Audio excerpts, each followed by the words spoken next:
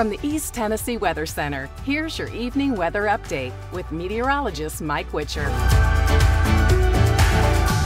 Well, did you feel the heat pick up just a little bit today? Yeah, it has definitely started to pick up every single day, and that's going to be the story here over the next several days. So as we highlight the past weekend, we were at 85 on Friday, 87 on Saturday, 89 degrees on Sunday. But then today, thanks to this ridge of high pressure that continues to build its way on in, temperatures come up just a little bit more. So upper 80s yesterday, low 90s today. Crossville made it to 88, 96 in Chattanooga, and 91 degrees in Tri-Cities. But as I mentioned, this ridge of high pressure will continue to build on in. So it's going to be sunny, hot, and dry with near record high temperatures for most of the week. Rain chances do start to ramp up by the end of the week, and then heading into the weekend, we've got a big football game.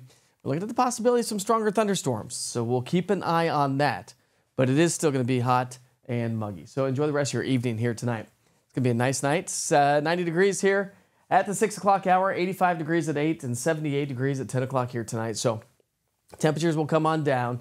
Morning lows, you've probably felt that over the last couple of days. Morning lows have come up just a little bit thanks to more moisture slowly but surely being added to the atmosphere.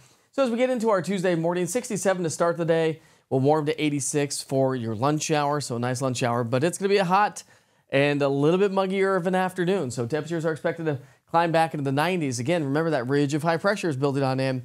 That's going to put our heat index values a little bit toastier, closer to 100 degrees down by Chattanooga. So we're back to that extreme summer heat. And we're actually expanding that heat stress just a little bit. Okay, because remember that the humidity hasn't really picked up a ton. So we're going to increase the heat stress a little bit on Tuesday. We'll increase it even more so on Wednesday. It's going to be even stronger on Thursday. Remember that ridge was building on in, right? And then by Friday, as the boundary starts to move in, increasing our chances for some showers and thunderstorms, the heat stress will start to come on down.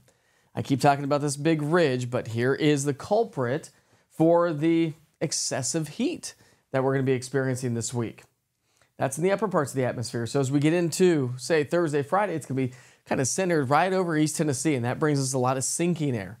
Behind it, there's a disturbance that we've been talking about for the last few days that looks to scoop on in as we wrap up the week and get into our Saturday, and I think that's going to bring us increasing chances for some showers and thunderstorms. So again, to kind of recap how this ridge of high pressure is going to dominate, temperatures will be in the low to mid 90s, and then we'll get into the upper 80s, back closer to those seasonal averages Saturday, Sunday, Monday.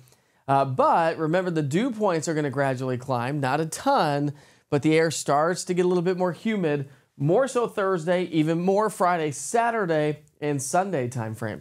And so when you add temperatures back into the 90s, yep, we're talking heat index values upper 90s to maybe close to 100 degrees. So a very hot week. Kind of back and forth, then back. False fall. What is this, second summer? Come on now. And as we look ahead, though, there is a pocket of cool air that may swing its way on into the area for the first week or so of September. Now let's talk rain, because by the end of the week, we're going to need the rain, right? We haven't had any rainfall since the 19th. And we were dry today. We're going to be dry tomorrow. We're going to be dry on Wednesday, maybe still dry on Thursday. So it's a solid stretch of some very dry air. Then the rain chances ramp up, but how much do we actually see out of this system? Well, nothing through Wednesday. A little bit, quarter of an inch maybe, generally speaking, on by Friday. And then as we get into the weekend, maybe not a whole lot more. So again, a quarter of an inch of rain may not be enough to actually mitigate the dry conditions and the extension of our dry air that's been in place. But looking ahead towards the start of September, maybe there's a little bit more of a return flow. And maybe we do start to see a little bit more precipitation taking shape. Of course, you can check in every single day with the East Tennessee Weather app. If you don't have it, maybe you're seeing this on social media, check it out. Download it today. Just search East TN Weather, all one word, in the App Store and download it. Get everything that you need for weather here in East Tennessee. I'm also raising money for the American Cancer Society. And I will just have to say a big shout out to Farm Bureau of Hamlin County, because I did a live broadcast here this past weekend. Not everyone has to beat this, but if you could beat this, this would be great. Farm Bureau wrote me a check for $1,000 for the American Cancer Society. I'm raising money for breast cancer awareness, breast cancer research here in East Tennessee. Thank you, Farm Bureau of Hamlin County, for the huge donation. Amazing stuff right there. If you would like to donate, you can. I have a link at the top of my app and also online at easttnweather.com, right there at the top of the page. Check it out. Donate today if you can. I'd love your support. We'll see you back here for Wake Up with Witcher starting at 7 o'clock in the morning. Of course, your weather updates start at 6 o'clock in the morning. And check in every once in a while. Have a great night.